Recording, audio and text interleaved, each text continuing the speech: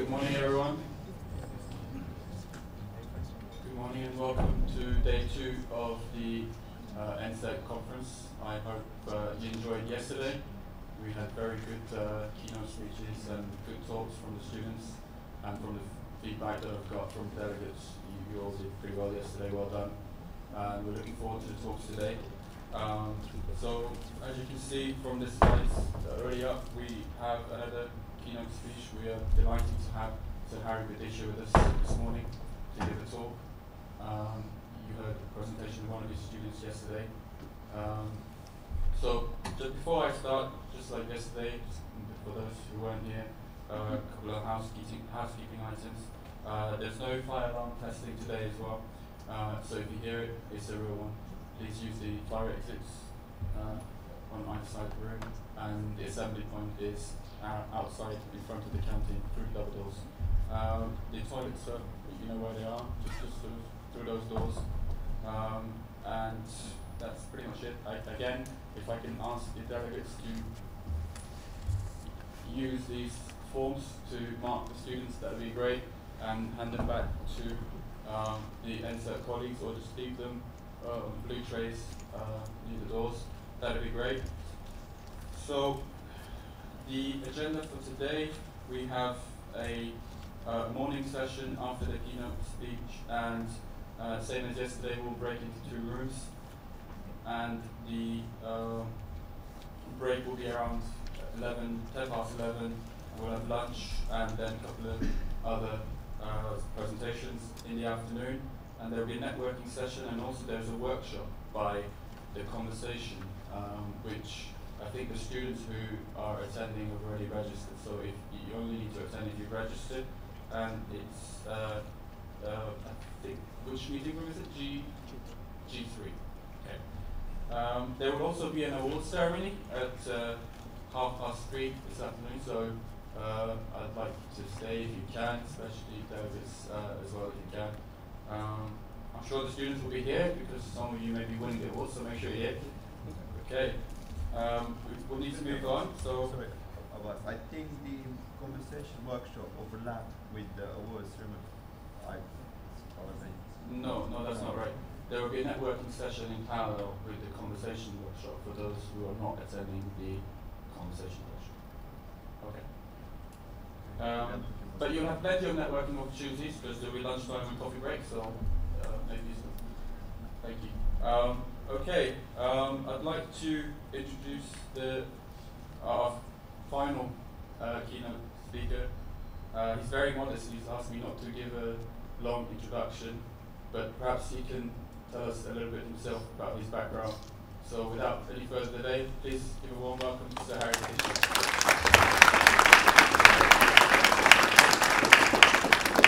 So first of all, thank you very much, and I'm glad you emphasized that this marking sheet is only for the students. Okay. Now, it's a real pleasure to be here. This is the place where innovation happens in a big way. So I took these pictures yesterday, and this is just the latest, the only process invented in welding in the last 50 years or so is friction stir welding, and it's spread like a disease all over the world. Yeah. So these are just 2 examples, but you can find friction stir welding everywhere now. So there is no better setting for NSIRC than this place. Innovation and application of science and imagination happens here all the time. And Tatyan, I was very impressed by what you said yesterday. How this has grown. I mean, just look at this audience. Yeah? It was nothing, it was just a twinkle in your eye a few years ago. So, thank you for giving me this opportunity. When I was asked to give this talk, there was no mention of a topic. So I thought I would talk about this, and it turns out that it's actually very relevant to what you've been saying. So for example, the colored ones are the talks that I was able to attend yesterday, and these were in parallel sessions. But all of these topics are relevant to what I'm going to talk about next. Okay, so the methods of pattern recognition and winning games against human beings, the Go, for example, the recent beating of the Go champion in Korea. All that sort of stuff represents very complex problems for which we don't have the basic science, so we use all kinds of methods to deal with that. We also saw Richard Clegg's keynote lecture yesterday, where he said there is a connection with the Alan Turing Institute, and that I think will lead to much more activity in this sort of an area, because there is some mathematics involved.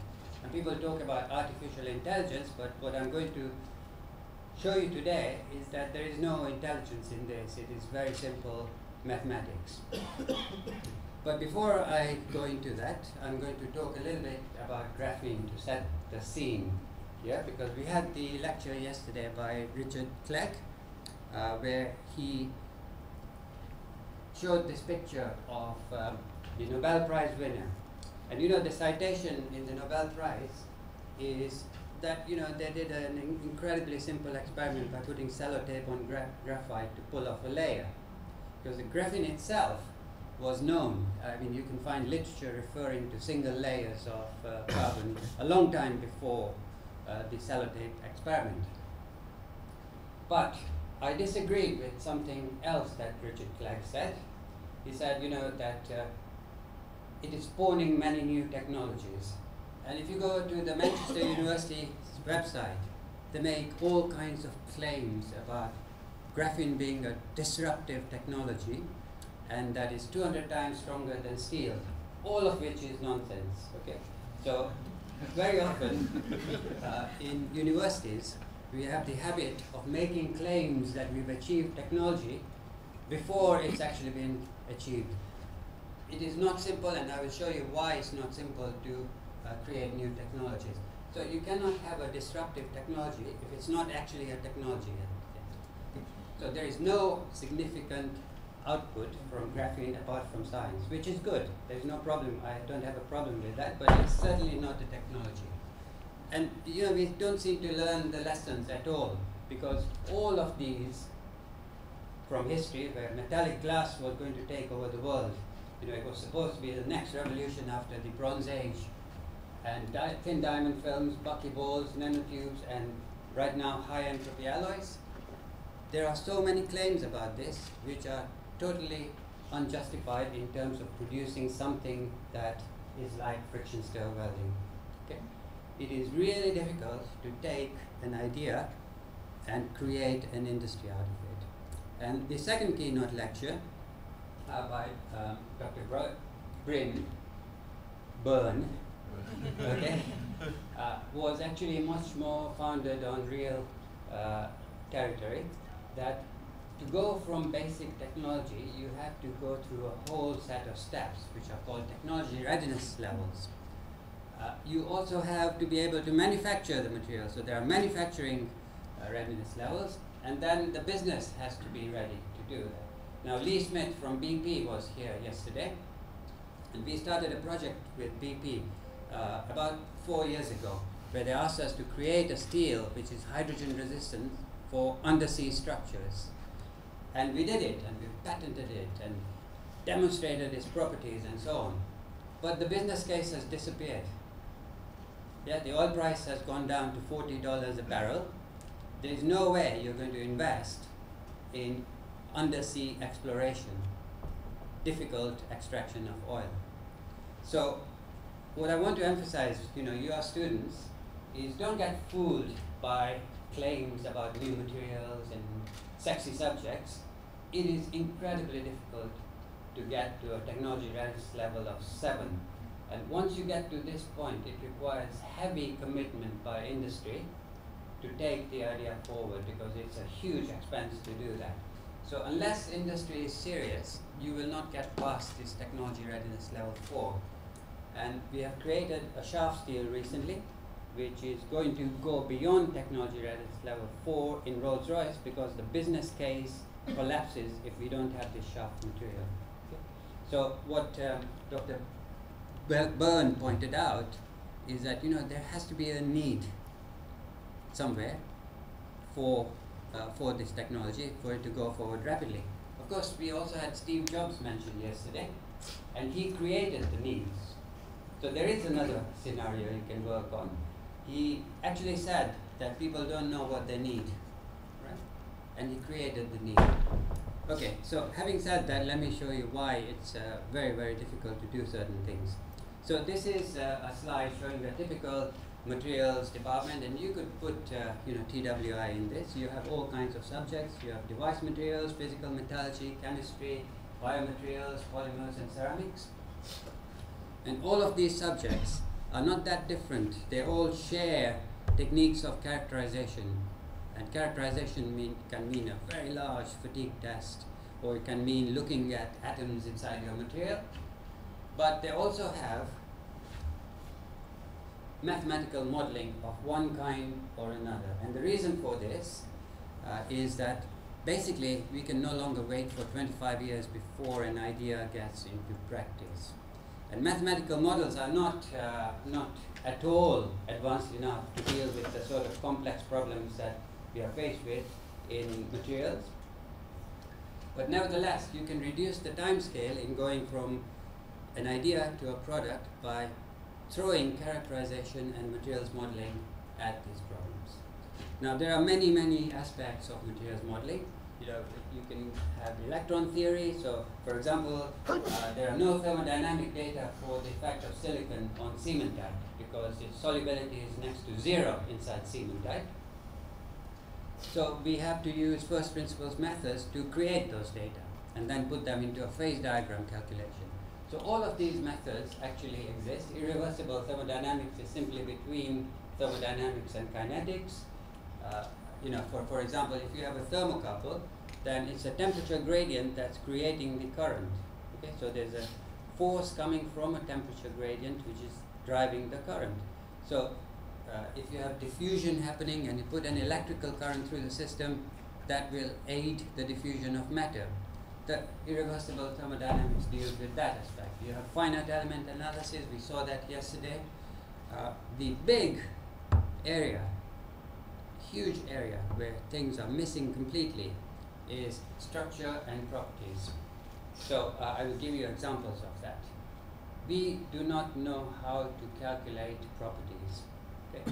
We saw some attempts yesterday. There was a talk which said prediction of CTOD, but when I listened to the talk, there was no prediction. It was a measurement of CTOD. So there is a huge area which is missing completely from materials modeling, and the engineer is not interested in atoms or even how beautiful an image looks. They actually need properties to design their materials. Now, of course, we are very close to Cambridge, and there have been a lot of movies about Cambridge. Can anyone tell me the titles of any of the movies? Theory of Everything. Theory of Everything, very good. So here is the slide. Theory of Everything. So apparently Stephen Hawking claims that he has the theory of everything. But if I asked him to predict any one of these properties, okay, he would not be able to do that. If I ask anybody in the world to predict any of these properties, if I give them a comprehensive description of the structure, the composition, the processing of material, no one in the world can predict any of these properties. Okay? So you can contradict me if you like. But I have said this at many, many meetings all over the world. And you cannot predict even the simple tensile test. So this is a summary. All properties can be measured. And of course, when you measure the properties, you can then create designs of engineering structures which are likely to be safe. Okay, so that's the whole point of measuring the properties. And you can also use those measurements in control. But if I give you a comprehensive description of the material, including process, structure, it is not possible to predict even the most simple properties. Okay.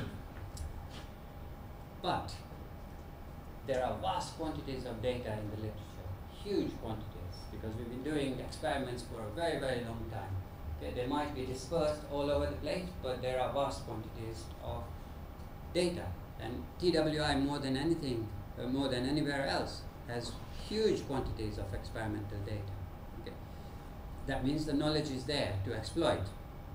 So just to give you an example, this was my student, Tracy Kuhl. and she's about 5 feet 10 inches high. Okay? So look at the scale of this steam turbine.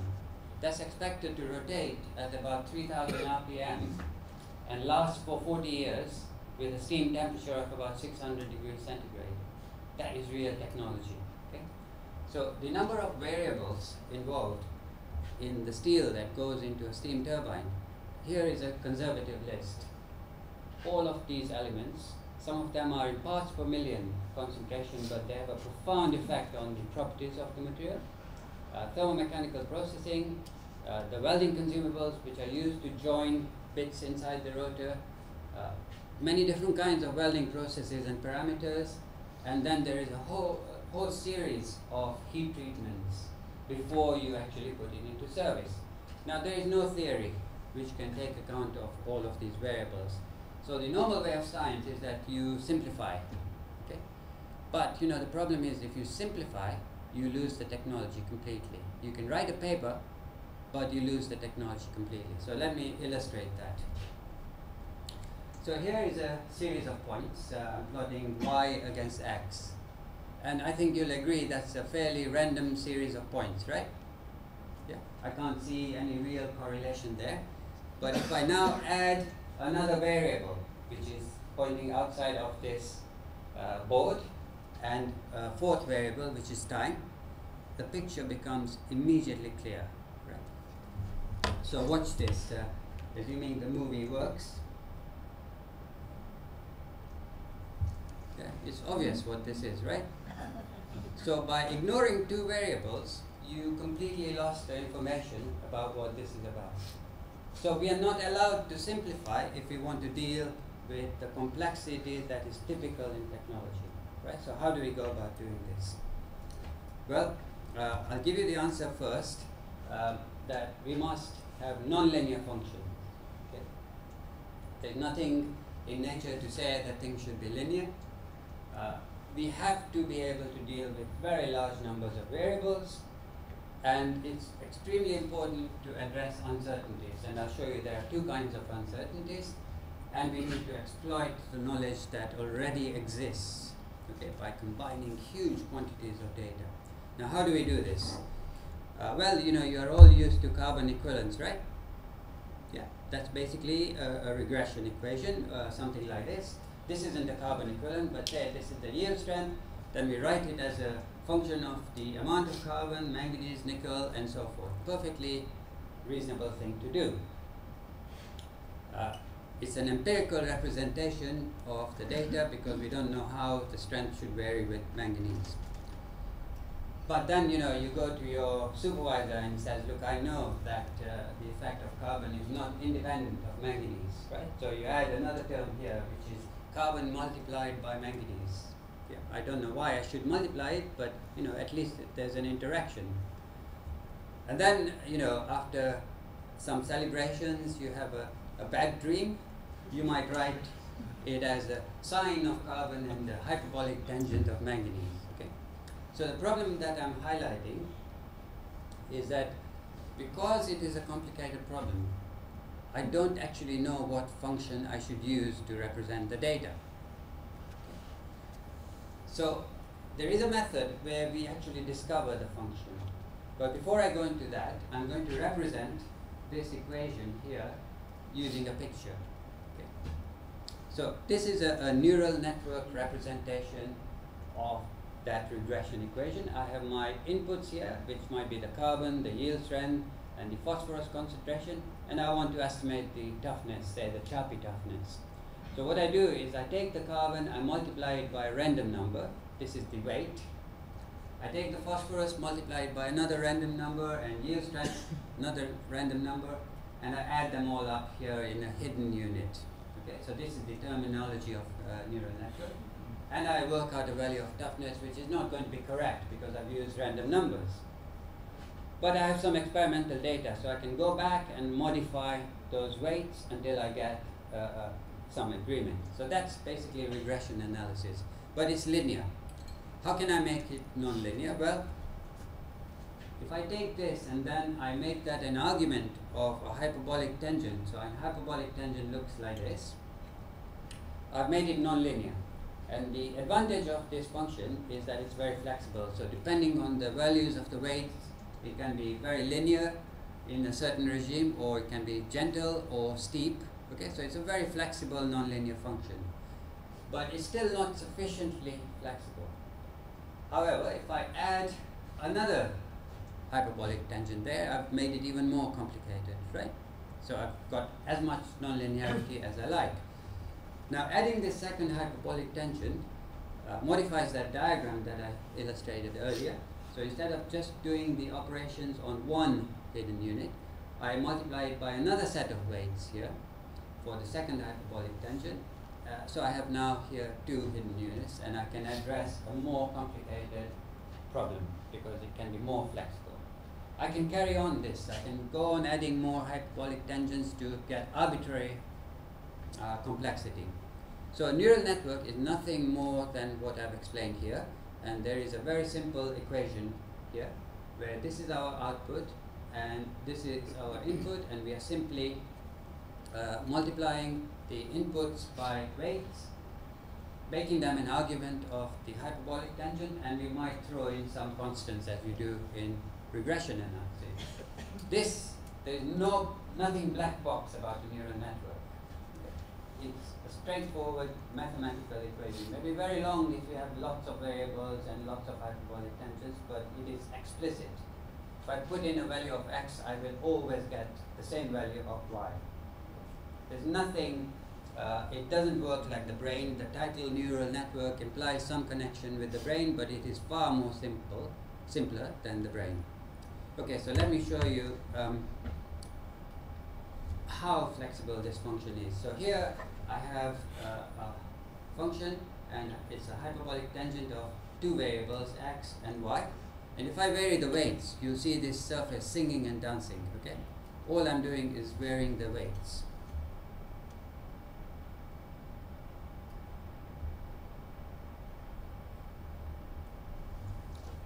I mean, that's remarkable. The equation is exactly the same, okay? Just varying the weights. You can make it incredibly flexible.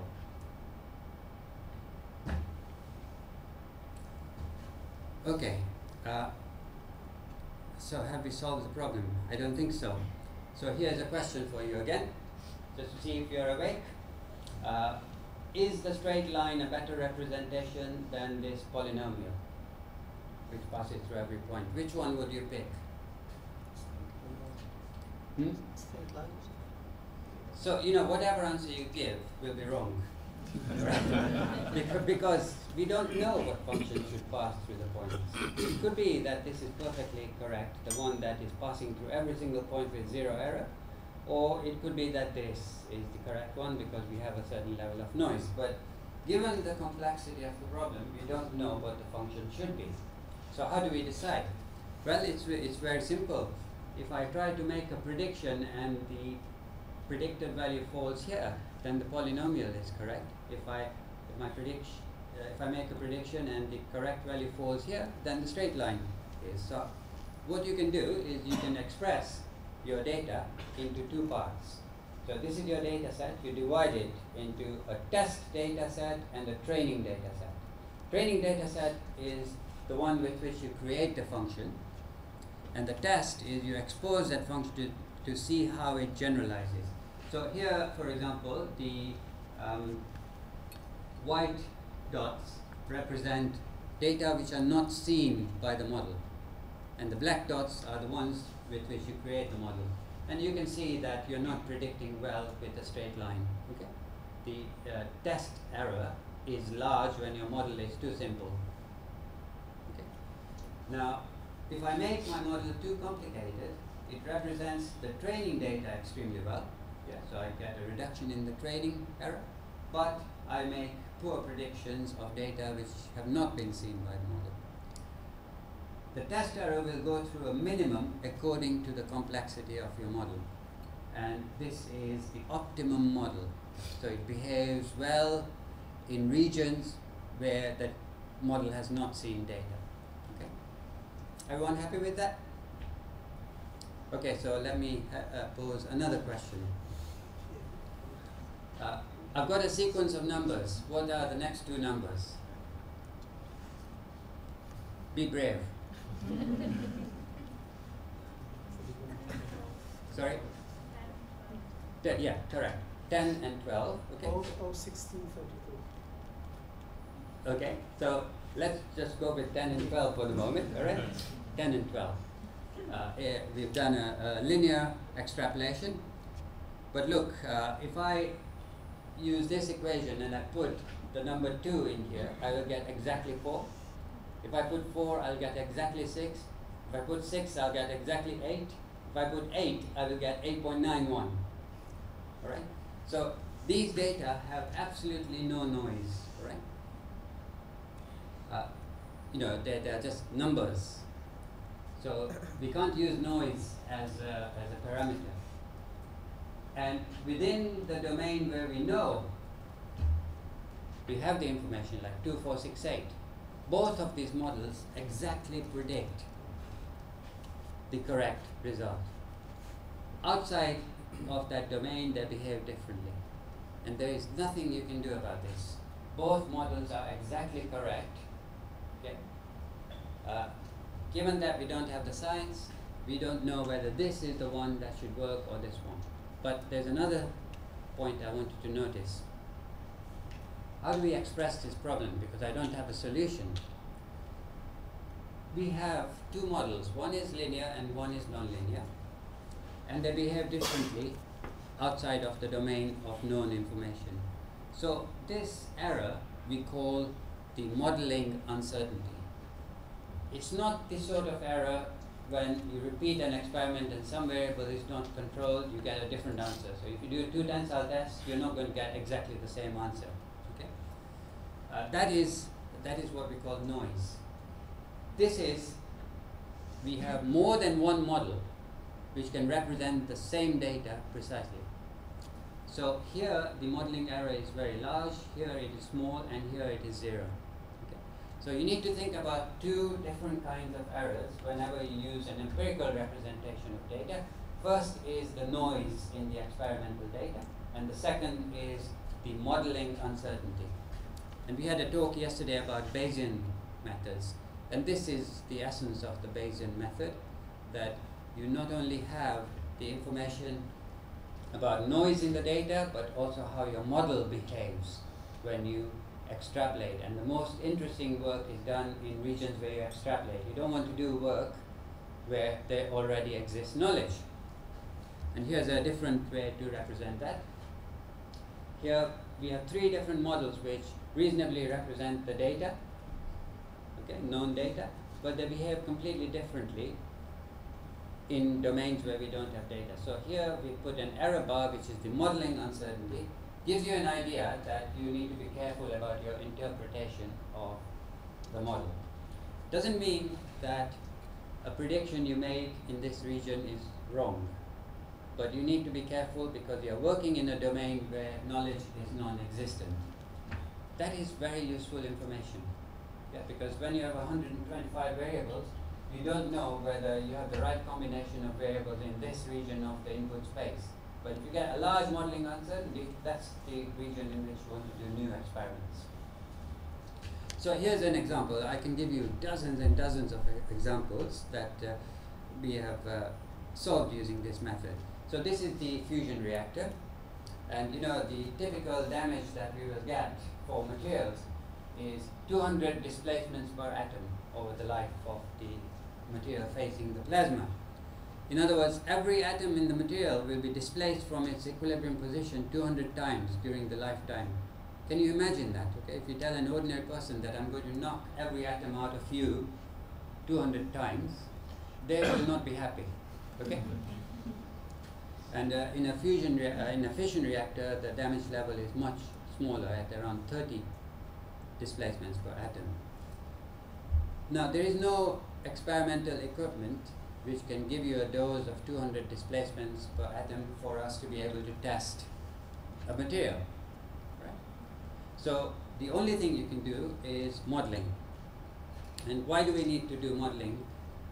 It's not actually to design the material, but there will be an experimental facility in the not so distant future specifically designed to give a dose of 200 dPa, but the amount of volume which will experience that level of damage is really quite small.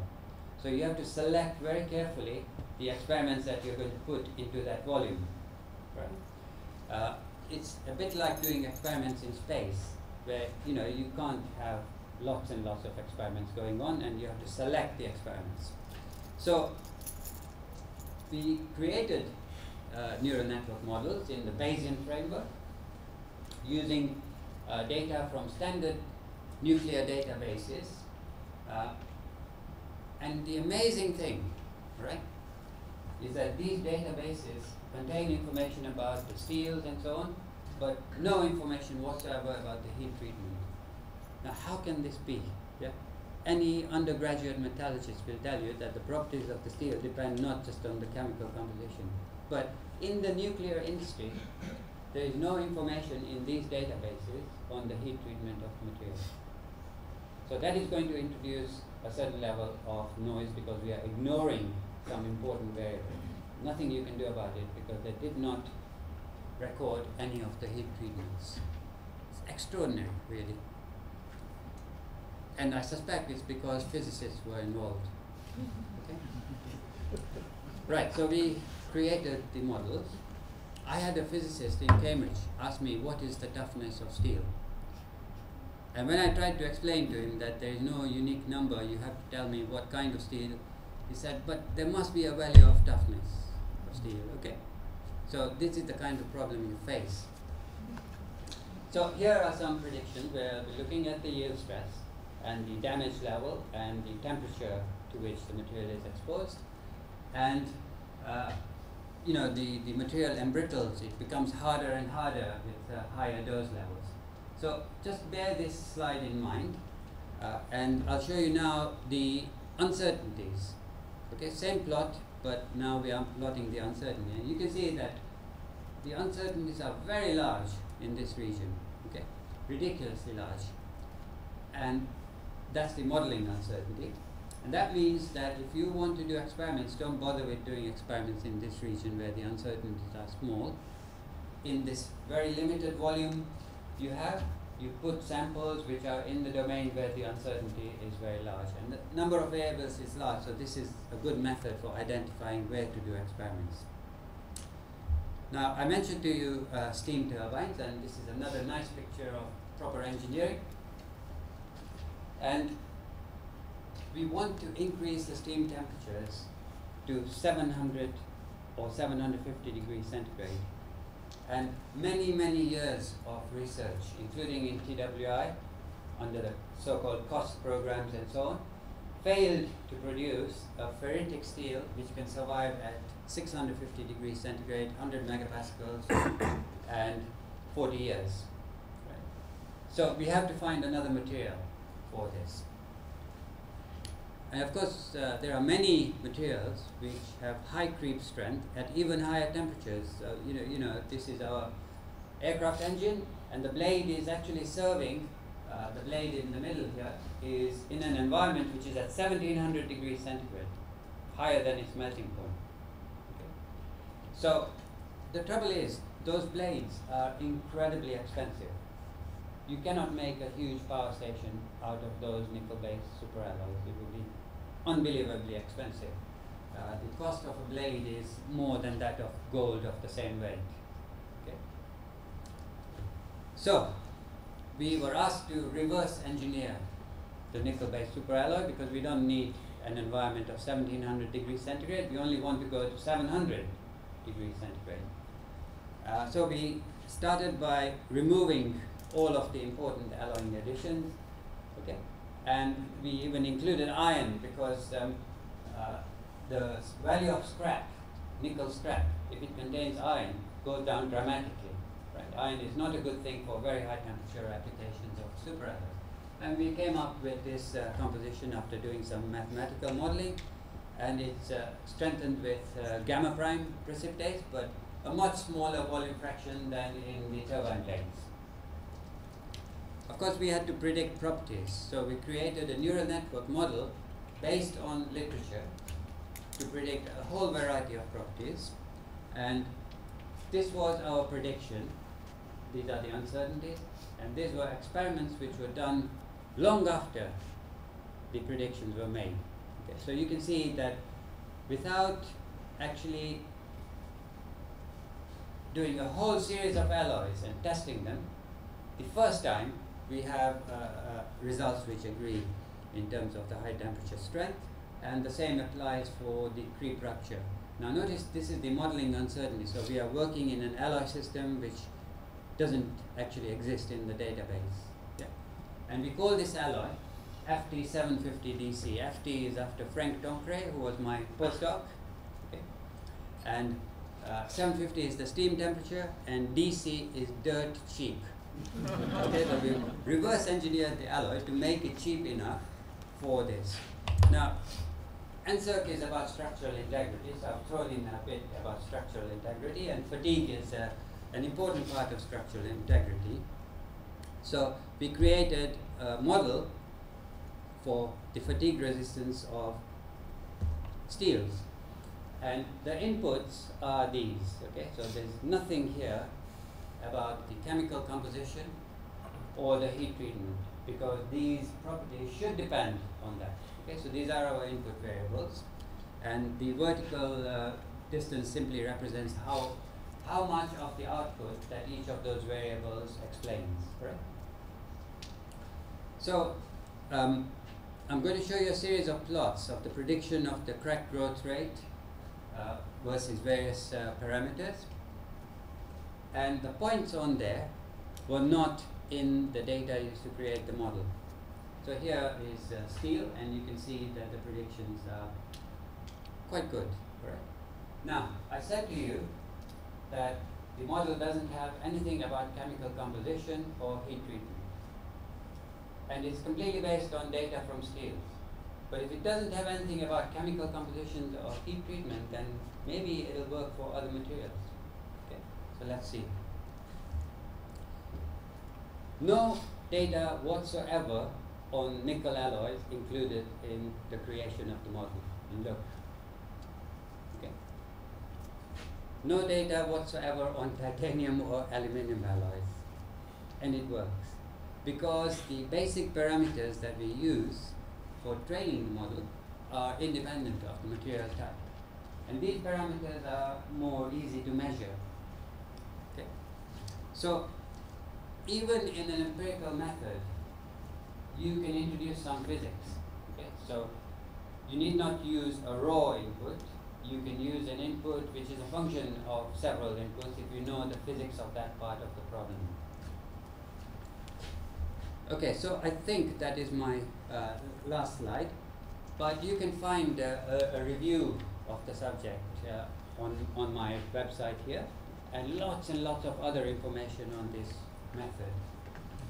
And you know, I think you explained that there's a lot of fun involved in this as well, and you show the slide of punting. But we are also very keen on cycling, long distance cycling. So I will send you an email of our next adventure, and all of you are welcome to join. Because you know, while we are cycling, we are discussing things like this. Okay? So I will finish there, and I'll be very happy to answer questions. I've left time for questions. Okay.